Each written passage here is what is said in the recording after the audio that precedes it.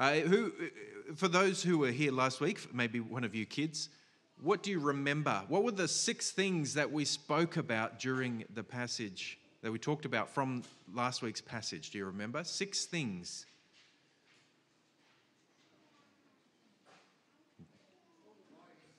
Exactly. Yeah. I saw a Jacob's hand.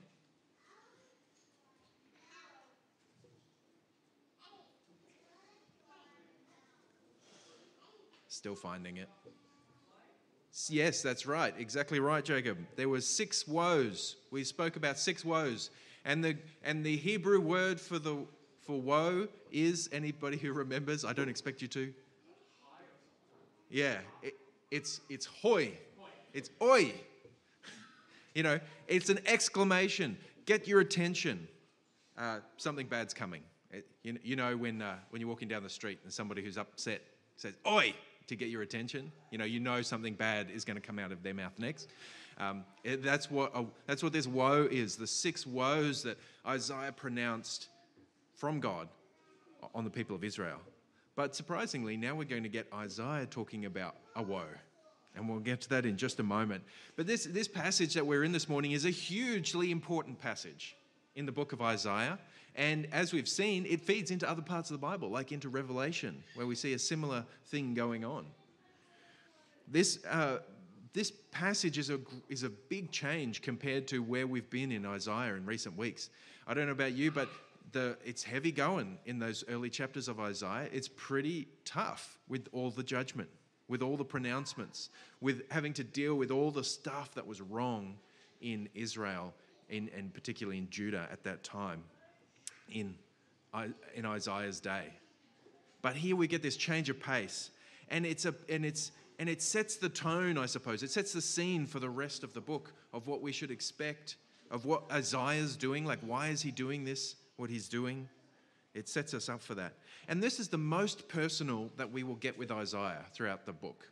You know how some prophets, all you get is oracles from God, and you basically know nothing about the prophet who's delivering them.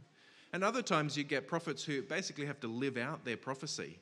Think of Hosea, whose life ends up being the part of the prophecy that God delivers. Or think about the guy who had to lie on his side or crawl through a hole in the wall. There's the lived out prophecy. But here in Isaiah, we get this kind of a mix where we get the prophet integrally involved in the oracle that is announced, the vision that he sees. He has a personal role to play. And so we're going to see Isaiah talking about things that he saw, he heard, what he said, what he did. We're going to trace an interesting arc in this passage from going from woe is me to here I am, I'm ready to go. And I hope that would be emblematic of your life, and that you would go out from here having been transitioned from woe is me into here I am, Lord, send me.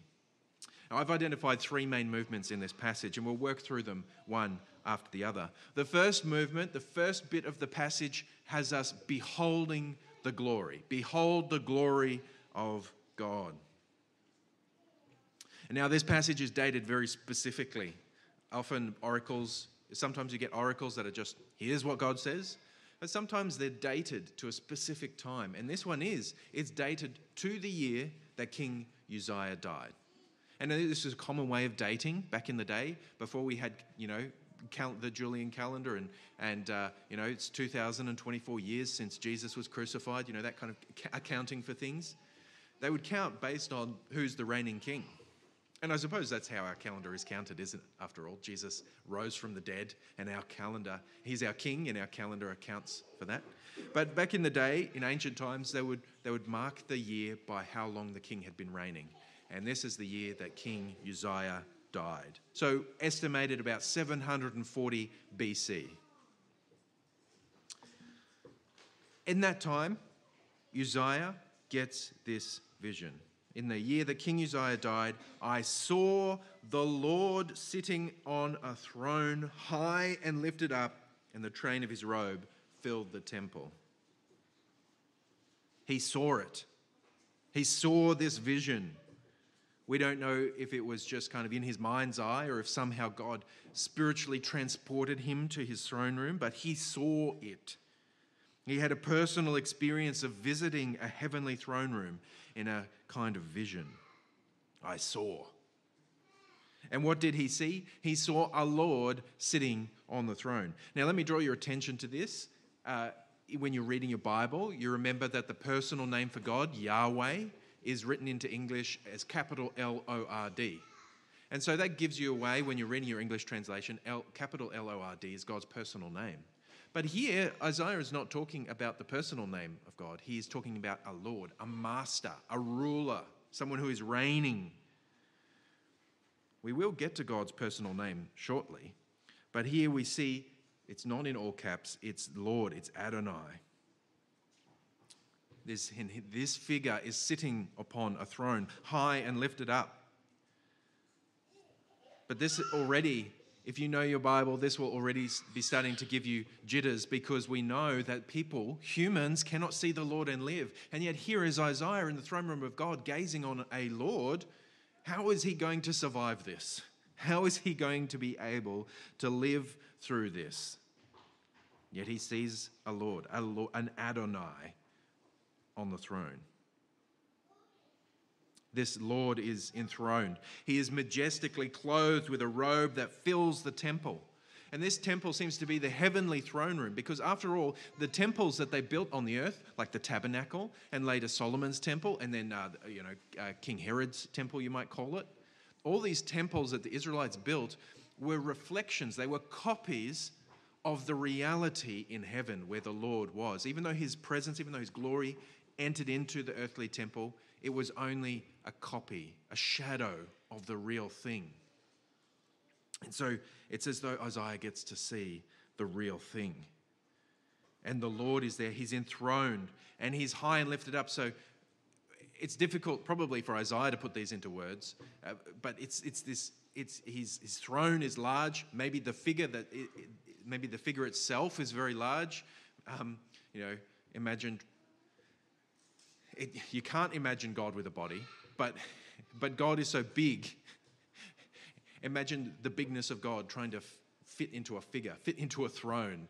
It's a high throne. It's a lifted up throne. And in fact, he's wearing a robe, and the robe is so big that where it touches the floor, it's as though it fills the whole room, the whole temple. This is a majestic image. And to top it off, it's as though he wears a crown of seraphs. A seraphim are standing above him. He is attended by angelic supernatural beings. They are the burning ones attending to the Lord on the throne. Above him stood the seraphim. Each had 6 wings. With 2 he covered his face, with 2 he covered his feet, and with 2 he flew. These are otherworldly, angelic, divine beings with strange habits of covering their eyes and their feet as they flew around. And yet they are singing. Their mouths are not covered. They are singing. They are exclaiming an excellent song in verse 3. They called to one another and said, "Holy, holy, holy is the Lord of hosts. The whole earth is full of his glory." This call and response would have been overpowering, I'm sure, to hear these majestic beings, these burning ones around the throne room of God, singing and calling back and forth in response, worshipping their God, proclaiming his name. And this here is the Lord, capital L-O-R-D, Yahweh Sabaoth, Lord of Yahweh of hosts, Lord of earth and heaven, the creator of the world, and he is holy, holy, holy, thrice holy. Imagine for a moment a scene with a child and a parent, and the parent says, "I love you." And the child responds, "Well, I love you." And the parent says, "Well, I love you more." And then the child responds, "Well, no, I love you more. I love you times 10. And the parent says, "No, I love you times 100. And you see the back and forth. "I love you times infinity. I love you to the moon and back." You can see that they're growing. They're trying to, the superlative nature of it, trying to impress upon one another how much they love each other. And it is though that's what the seraphs are doing as they sing, as they extol time over and over again. Holy, holy, holy. They cannot contain it. They cannot say enough how holy God is. And here, it's not like, let's think of a maths equation, kids. Get a little bit of a maths lesson here. It's not like it's holy plus holy plus holy. It's more like holy times holy times holy. It's holy to the power of holy to the power of holy. It is logarithmically exploding in holiness. This is our God who is holy beyond measure. And they try and multiply their expression to magnify their meaning. But not only do they say it once, it's a call and response. It's over and over again. The whole earth is full of this glory of this thrice holy, utterly holy God. This God who is separate, who is sacred, who is divine. He's separate from us in quality. He's separate from us in purity and in perfection. He's so different from us that it's hard to encapsulate in words. And the repetition intensifies the description.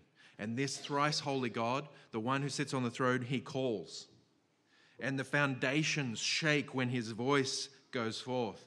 The thresholds shook at the voice of him who called, and the house was filled with smoke. Now, if you may have been, if you're familiar with Exodus, then maybe you would be catching kind of whiffs of Mount Sinai here, right? What happened at Mount Sinai? God's glory descended upon the top of the mountain in cloud and in smoke. And then from there, God thundered his word down to the people, and it's though the ground shook. And it was so terrifying, so awestruck were the people, basically said, look, we can't stand to hear it. It's too much for us to hear God speak. And that is what it's like here with the glory of God. And represented in this place, it's filled with smoke, as though it's the presence of God. And the world reverberates as he speaks. Isaiah was seeing a revelation of God's glory, but that glory was not expected to remain in the temple.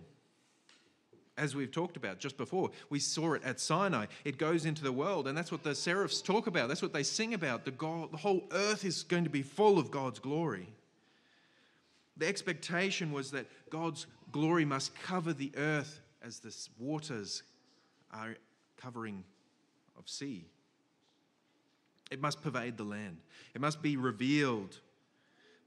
But if coming into contact with God as a man is enough to kill him, then we need God to reveal his glory in a way that does not destroy us, in a way that does not kill us, in a way that God's glory can somehow be perceived by less holy minds. And you know what? God did that. God did reveal his glory in the world in a way that could be perceived, in a way that could be touched. Remember when Israel was at the base of Sinai, they weren't even allowed to touch the mountain that God was on, unless you were specifically asked to come up. Even the animals weren't supposed to touch the mountain. And yet, God reveals his glory in the world in a body, in a human who was born of a virgin, in one who was held, in one whose robes were touched and he healed, one whom John rested on as he ate the Lord's Supper with him. In John, he tells us that the Word became flesh and dwelt among us, and we have seen his glory. Glory as of the only Son from the Father, full of grace and truth.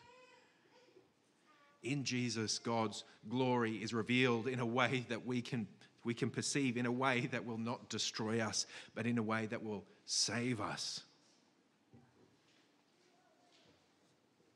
He came in humility, putting aside that majesty. He should have been sitting on that throne. He should have been being praised by the angels. He should have been at the right hand of the Father, but he put aside that majesty, and he came and revealed God's glory through humility.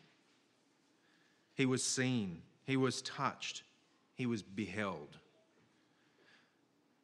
And though we cannot behold him now with our physical eyes, the day is coming when we will see him descend from where he now sits at the Father's side, and the whole earth will see him. All will behold him in his full glory as he comes with the host. The day is coming when we will see his glory once more, and we will be perfected. We will be perfected and made perfectly holy so that we might go and join him, our thrice holy God.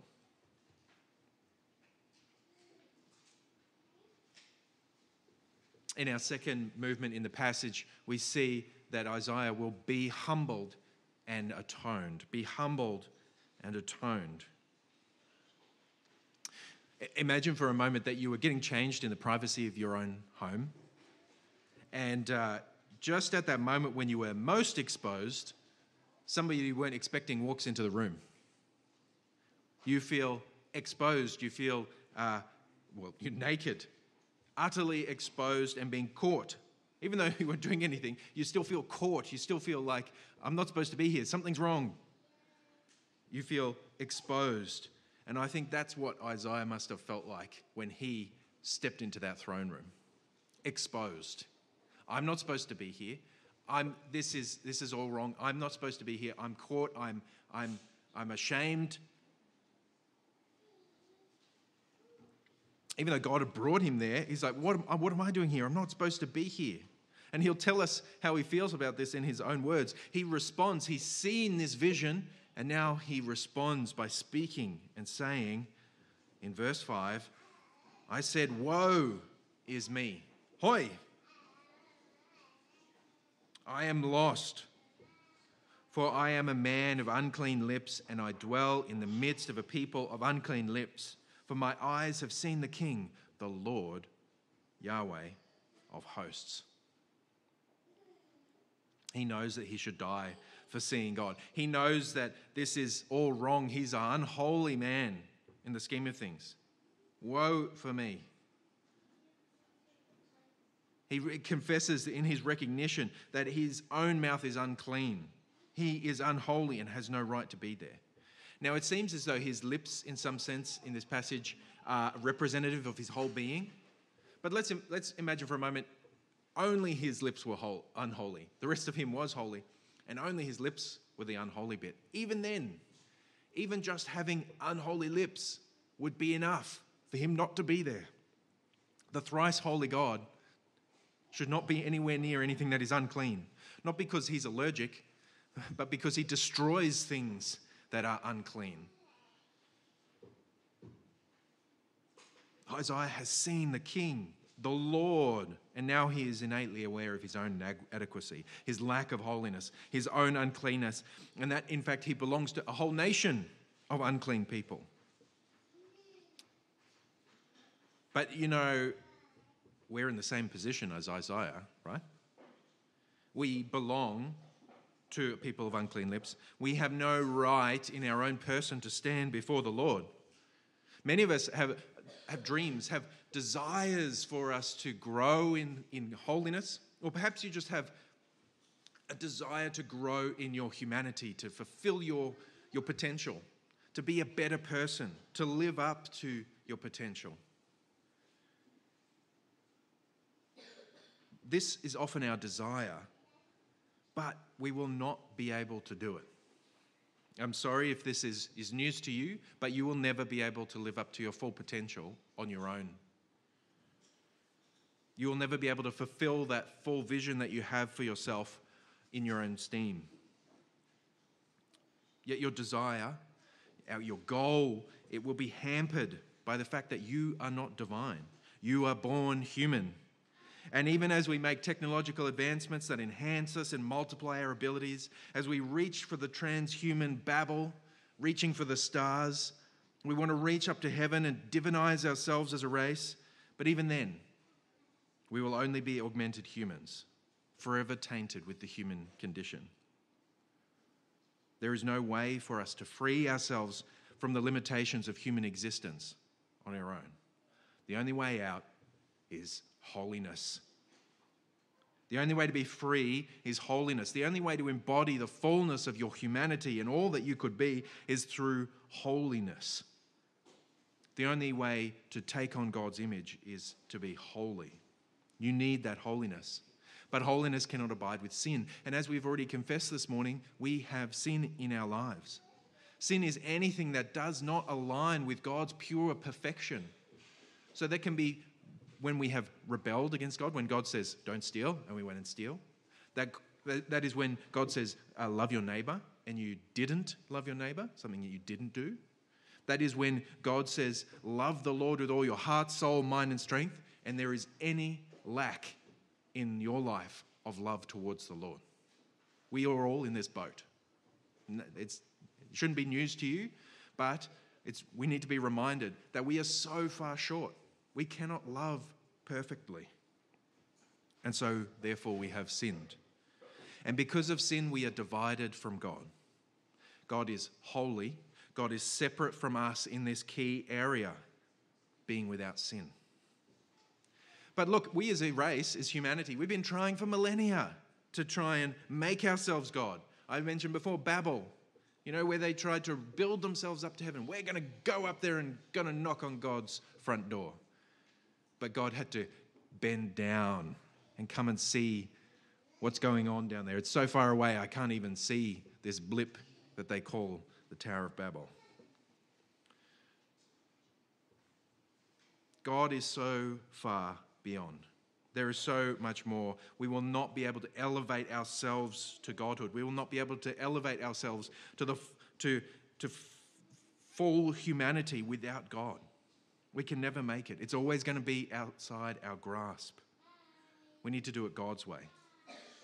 And in fact, the way that we do it is by dying to ourselves and taking on God, having Him fill us. Have you noticed how no matter how good your life is, you always feel like there's more. You always feel like the grass is greener on the other side. And even when you've been on the other side and you saw how green the grass was, you still want to go back. It always seems better somewhere else.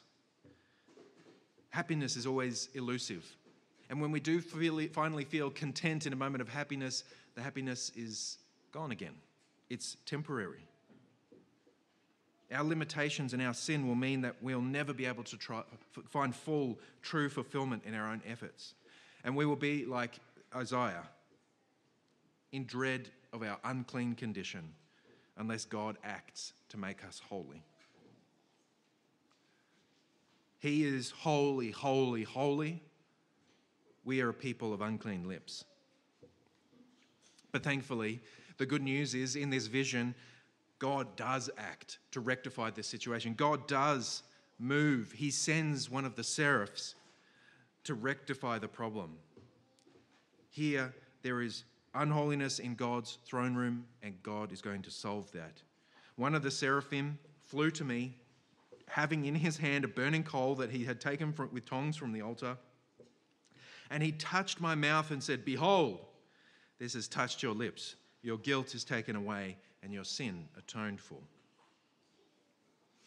It's as though Isaiah is made clean by fire. Remember how fire can be used to burn up things, to burn away, like in metals. You heat up the metals until the filth it rises to the top and can be taken away, the dross. It's a cleansing by fire. And so the burning holiness of God, in His holiness, He sends a burning holy one, a seraph, who takes a burning holy coal and touches it to the lips of an unclean man to atone for his guilt. And so there the offending part is cleansed. The unclean lips are made clean in this burning atonement. And this is obviously interesting because if you know anything about the temple system, mostly atonement was connected to blood and the sacrifice of an animal to atone for sin, to cover the sin. Yet in this picture, the symbol is of a burning coal that cleanses, that makes atonement. And we could sit here and ponder on this and wonder, like, how does this exactly fit with the other pictures of atonement? And I'm not going to do that this morning, but I'm just pointing out that it is interesting here. We've got this Isaiah being made holy and consecrated. He's being set apart for a holy function, to stand as a mouthpiece for God, and God has cleansed his lips so that he can be a holy mouthpiece among unholy people. And the pronouncement is made. The pronouncement is made because the guilt is now dealt with. The verdict is in. Your guilt has been taken away. Your sin has been atoned for. It's done. You are now made holy. He can now stand there in the throne room because he's been made holy. And that offer remains for you. That God will make that pronouncement if you will be made holy. He will make that pronouncement for you. He can pronounce you clean, atoned for, and justified. But how does he do it? He hasn't done it with coals individually, but he does it with blood, the blood of Jesus Christ. Because God needs to take away your guilt. He can't just push it to the side and pretend like it doesn't matter. That would be unjust. That would be unfair. It needs to be dealt with. It needs to be reconciled. We need a way of covering our sin, having it taken away. And the Old Testament sacrifices foreshadowed that with the killing of bulls and goats and lambs. But it leads up to the one great sacrifice when Jesus, the glory of God revealed in the world, comes to reconcile us to the holy God by atoning for our sin with his own life. He, the perfect sacrifice, went in before God. It's as though he went into the throne room of God with his own blood to pour it on the mercy seat in the once-for-all act of atonement. And then the guilt is taken away. It's done. It's gone. There's no more condemnation for those who have had the blood applied on their behalf. It's objectively removed. You're going to still feel guilty sometimes, and as we've talked about before, shame should drive us to turn away from our sin. But the great news is that whether or not you feel good before God, whether or not you feel guilty or not, if Christ has died on your behalf, it's done. It's objectively finished.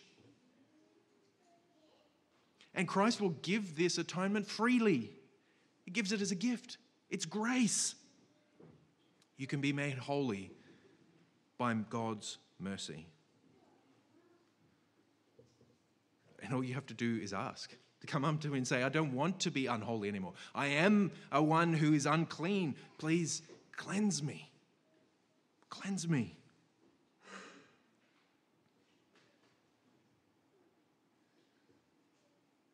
In the last part of our passage, we have a commission where Isaiah will be commissioned. He will be commissioned. So Isaiah has seen this vision of the Lord. He's spoken in response. He confessed his unholiness. God has dealt with his guilt. And now Isaiah hears a commission from God. Because God didn't cleanse Isaiah. God didn't make Isaiah holy so that he could just sit around and twiddle his thumbs in the throne room. God has work for him to do. God has a mission for Isaiah. He says, I heard the voice of the Lord saying, whom shall I send and who will go for us? And then I said, here I am, send me. Do you notice this transition from a man who is afraid to even be there? Woe is me, but now he's saying, send me. Lord, let me go and do your work for you. He's been made holy, so now he can, instead of shrinking in fear, he can stand up and say, deploy me. Wherever you want me to go, I'll be there. The Lord has a mission for him. And this is God's mission. Isaiah probably should have asked what the mission was before he accepted. But God says, go and say this to this people, being God's people, Israel, Judah.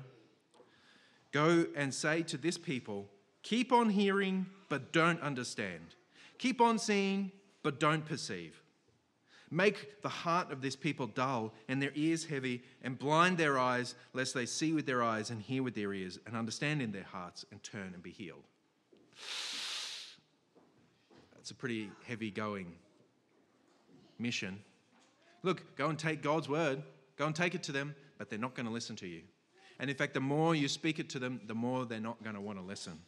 They're going to keep pushing away. Their ears are going to get heavier. They're going to be blinded.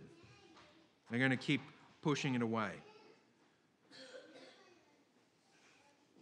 But if they did hear it, if they did understand, if they did see,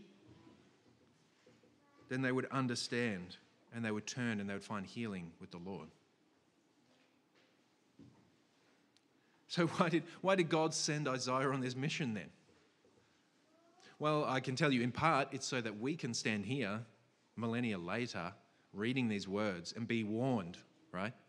It's as though it's a lived out example of what it looks like to turn against the Lord and to suffer the judgment of God. That's one thing. But in some sense it's the justifying, right? It's the pronouncement of the evidence for the guilty verdict. God's judgment is coming, and Isaiah has to go out and say, this is why you're guilty. Right? This is the evidence for why God is going to do what he's going to do to you in judgment. And this is not going to be an easy task. How long does Isaiah have to do this? How long? Until exile. He says, how long, O Lord? And he said, until cities lie waste without inhabitant, and houses without people, and the land is a desolate waste, and the Lord removes people far away, and the forsaken places are many in the midst of the land. So basically saying, until the exile, until all the people are taken away, and the whole country is basically destroyed, until then, it's your job to continue sharing this message with the people who don't want to hear. It's God's judgment against their unholiness, as we've been talking about in recent weeks. It is all fair. They are deserving of this. But it's Isaiah's job to continue pronouncing the message, even if they don't want to hear.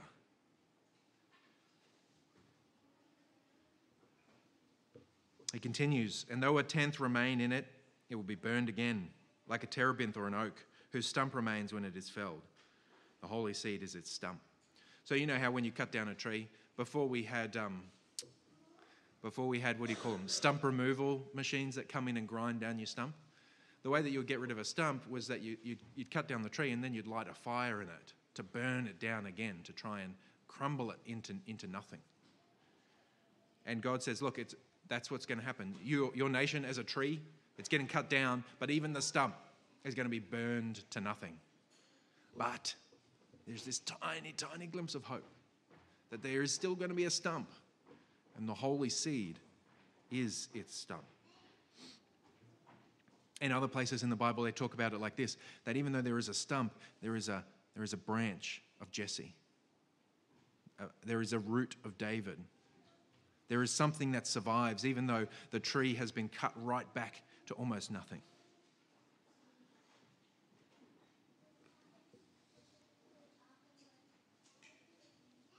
There will be a remnant. God will not utterly destroy them. This thrice holy God will reveal his holiness by sending Babylon and earlier Assyria to the northern kingdom. They would send them to destroy the people and to remove them, to send them off into exile so that the place would be desolate. But God would fulfill his promises to David to always have a son of David on the throne. He would fulfill his promises to bless all the nations through Abraham's seed.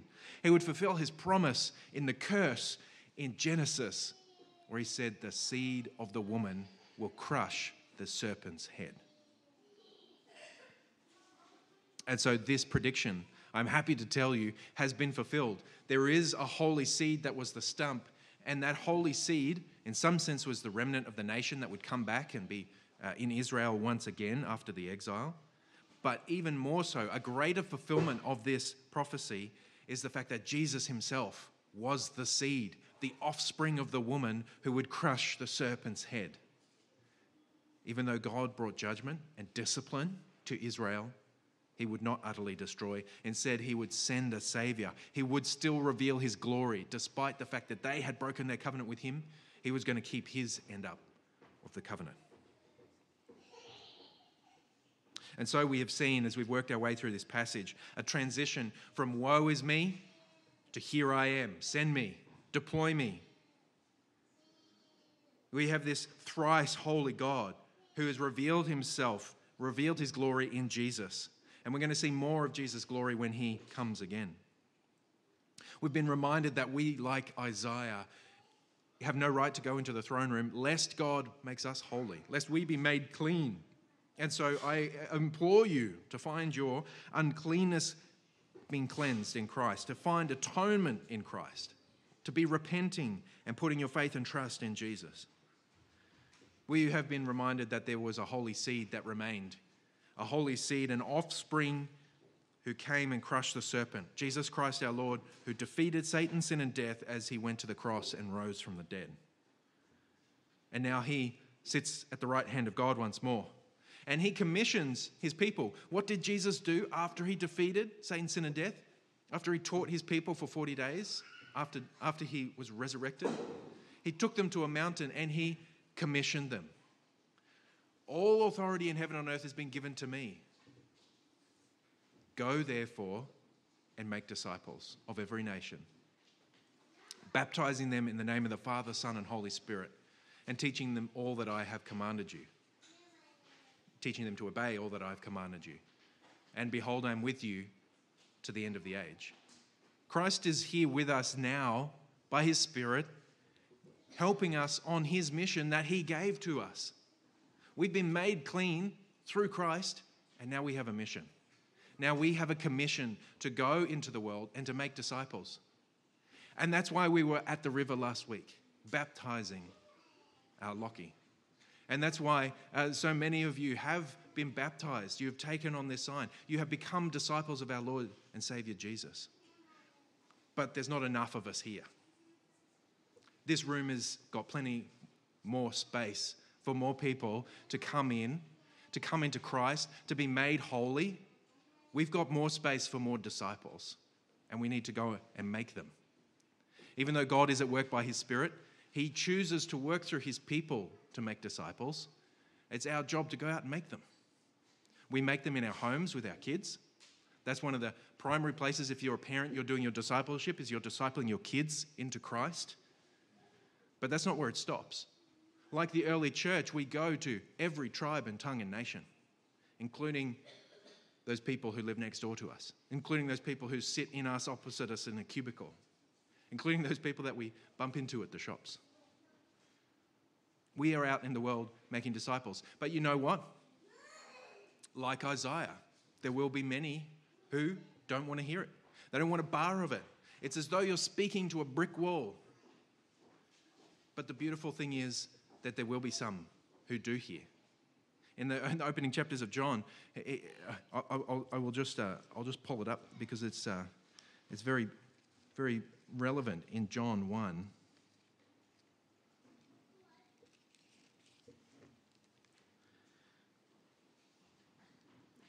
Jesus came, he was coming into the world, and the world was made through him, yet the world did not know him. He came to his own people did not receive him.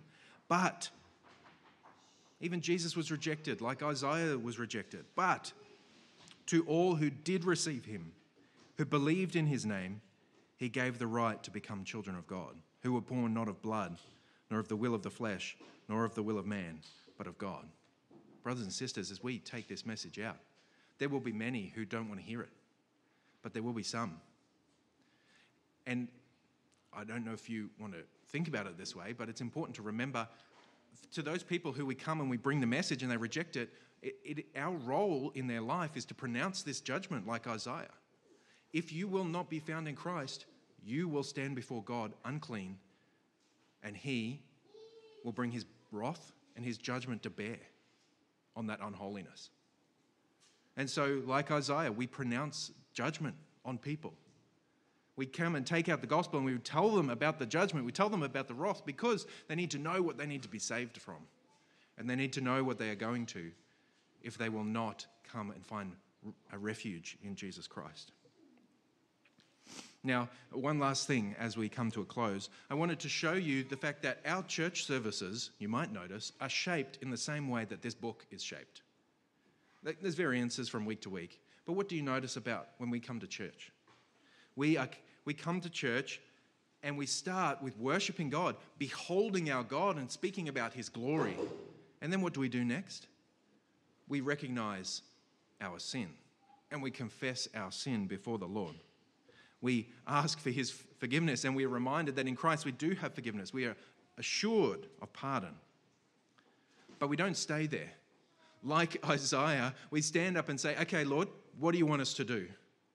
And then we read God's word, and we sing about what God has commissioned us to do in the world. And we stand and we sit, and we listen to the word being proclaimed and preached and explained, so that we are then ready to be commissioned to go out into the world as Christ's people. And so that's what I want you to do today, to be ready to go out into the world as Christ's people, on mission for him, living for him as a holy people. If there's any unholiness in your life that hasn't been dealt with, I admonish you to deal with it, to go to the Lord and to get holy. If you do not know him yet, now is the time. Now is the day of salvation for you. Come and find your cleanness, your purity, your atonement in Christ. But we as an atoned people have been sent out into the world. We've been commissioned. So let's stay on mission. Let's do what the Lord has called us to do. And we can do it with our head held high because we are the justified, sanctified people of God. Heavenly Father, we thank you. We thank you for the fact that you make us holy. We thank you, Lord, that you've revealed yourself to us as the holy God, the thrice holy God. And we recognize that we need to be made right with you, that you've made that way through Jesus. Lord, now as people who have been forgiven, people who have been renewed in life, Lord, help us to go and live this life for you, to live it on mission, doing what you want us to do. Please, Lord, bless this and work through us for the sake of your holy name, so that your word might go out, whether it be the sweet news of joy to those who will receive the gospel, or the pronouncement of fair and just judgment on those who will stand against you and remain in their rebellion. Lord, please save a great multitude.